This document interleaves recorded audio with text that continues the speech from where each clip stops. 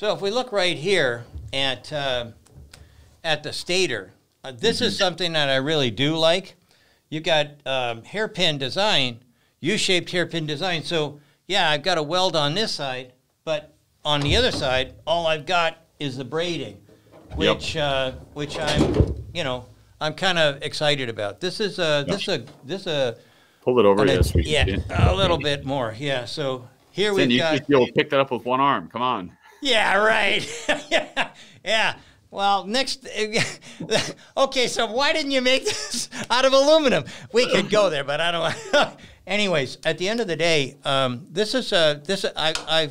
you've probably heard me commenting about Lucid's motor. I really like that one.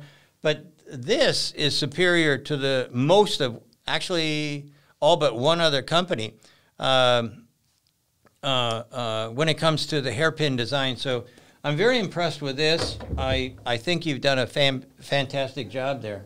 And actually, while we're standing here, part of that too is how we automate that and allow that to happen. The bend radius and how it's inserted, as you pointed out, into the stator and the offset between them. Yeah. To make that really easy to do. Well, here's the other thing that I like. Your resolver here.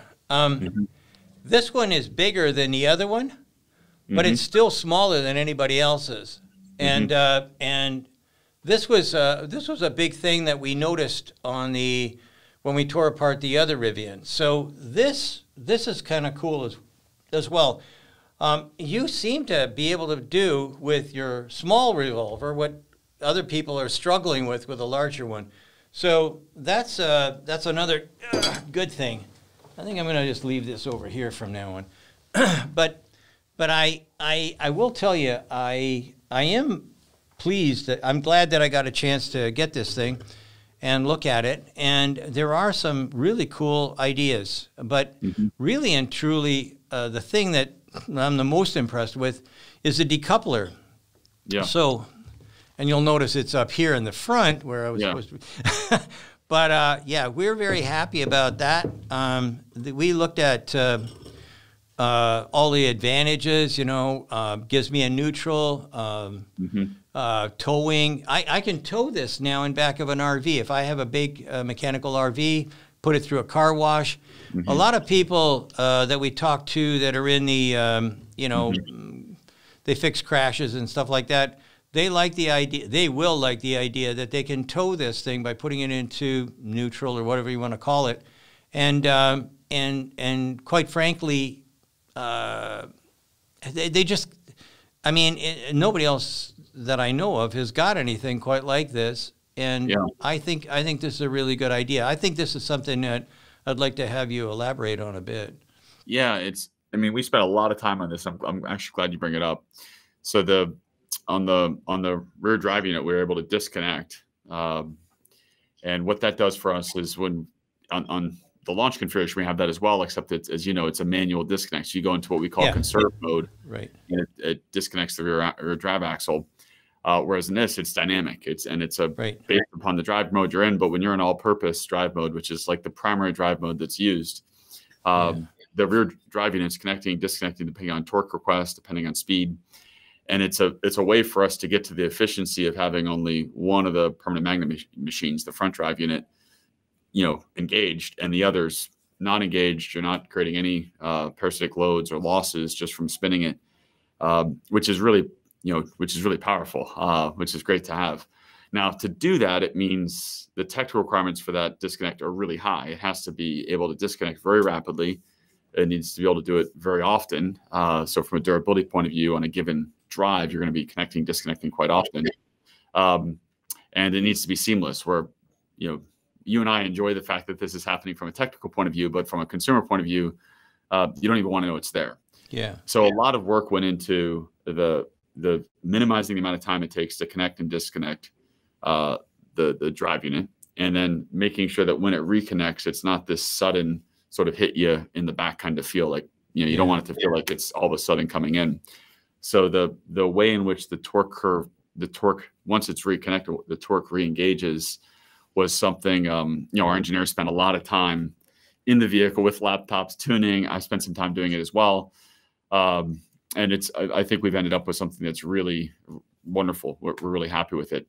And of course, you're doing this, you're creating a mechanical connection, but we're using, we have to like do that very smoothly as we disconnect as well, so you don't hear any clunk. Yeah. So as we went through the development process, late in the process, we were dealing with some like corner cases where you could create under certain conditions the feeling of it. You could like perceive something happening in the back, and we really worked all that out through the software and through the controls. Well, I normally don't care much for springs. This though, we talked about it, and I would like to say that maybe there's some sort of electromechanical movement that we could make, but if we did that, it would clunk. So I guess you can't get rid of springs everywhere. But let me think about one other thing that you seem to be moving away from, and that's carborundum or silicon carbide. We noticed that you moved from the Danfoss to the Infineon 3-pack. Want to comment on that? Is that from I assume it's just from a cost standpoint. I love how thorough you are.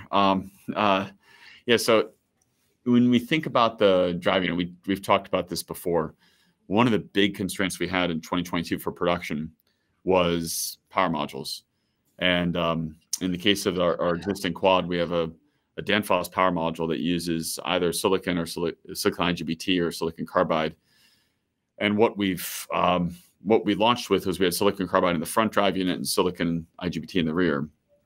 And the supply chain just wasn't robust or large enough to support our ramp. And we felt that acutely with our production volume.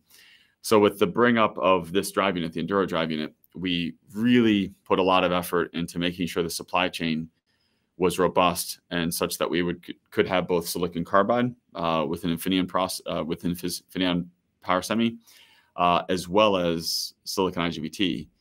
And as you point out, we're using a silicon IGBT in the rear drive unit, but the 3-pack, those Infineon that you pointed out, you actually showed it earlier. Yeah. Those can either be silicon carbide or silicon, and we have fungibility between the two depending on constraints that exist within the supply chain. So are you going to put carborundum in the front? That's exactly right. Okay, so there's a little bit of a difference between the two there is slightly different efficiency. Now, one of the things that as we fully build out the portfolio of motors across different vehicle combinations, of course, some combinations and the lower price combinations will just use silicon IGBTs front and rear. So that flexibility is really helpful. So for example, the same drive unit, or I shouldn't say same, a similar version of this drive unit is used in our commercial vans. And the front drive unit in those applications is just using silicon IGBTs and not using silicon carbide because it's meaningfully cheaper, as you know. Well, it's meaningfully it does change things a little bit. It's a little less efficient, but it's a lot cheaper. Yeah.